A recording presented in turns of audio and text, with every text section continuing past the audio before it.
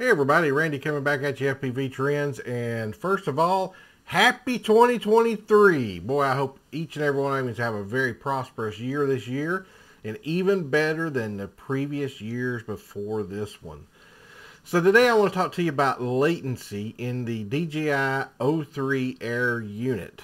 How can we get the lowest latency? Well, I did some tests, and we're going to go over each and every one of those videos. I made them about 15 seconds long, so you can just kind of sit through them. But if you don't really want to sit through all the tests, then you can kind of skip forward to the end, and I'll go over my results there. But this is a very short video, so why not just go ahead and watch the whole thing. Hey, if you like this video, be sure to give it a thumbs up. Be sure to subscribe if you haven't already. I appreciate each and every one of you that have subscribed and will subscribe. I'm trying to grow this channel. And it would be very helpful if you would go ahead and subscribe and share this video with others. So without further ado, let's go ahead and get into my flight tests. So let's try 2.7K at 50 FPS. Now I've put a little hand down there showing you exactly where the latency is showing. It says different time, but it actually is the latency. Now it should be noted that any jumpiness or jello or anything like that that you see is because I am running this at 4K 60 frames per second, high definition. Now let's go ahead and see what the 4K at 50 FPS looks like.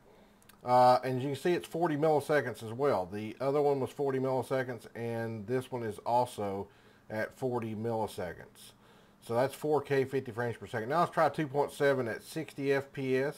Let's see what it looks like. Now you can see we're at 33, 34 milliseconds is what we're running at on the latency. That's fairly low. That's good. Not as good as some other units out there like the Walk Snail and HD0, but that's really good. Now let's try 4K at 60 FPS.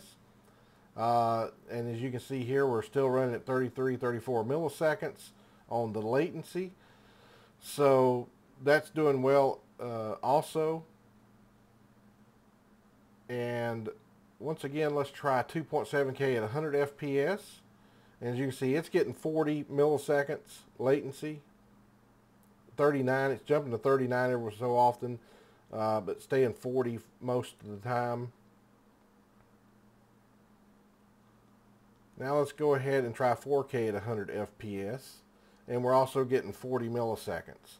So it looks like our lowest latency that we can get is about 33 milliseconds, and that's going to be on the 4K 60 FPS and 2.7K 60 FPS.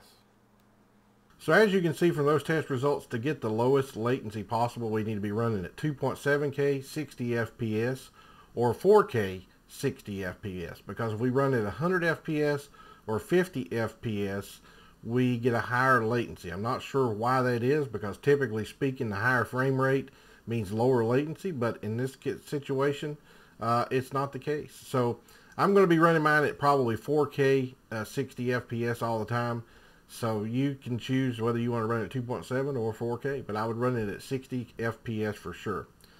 So be sure to subscribe if you haven't already. I appreciate it, and be sure to give this video a thumbs up and share it with others.